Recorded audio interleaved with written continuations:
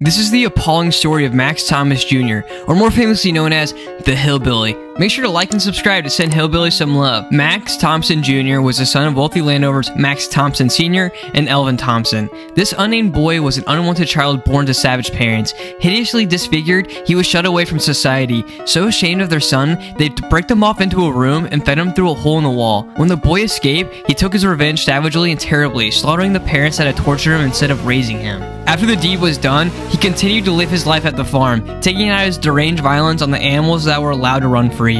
As he finally broke free from his shackles, he ran through the cornfields, chasing and slaughtering whatever he could find. They never found the bodies of Max and Evelyn, but they did find tortured and disemboweled animals all over the farm. Coldwind Farm was quickly settled and the land split up and sold off. There was never a buyer for the farmhouse, perhaps through the sound of the chainsaw you could hear throughout those hot summer nights.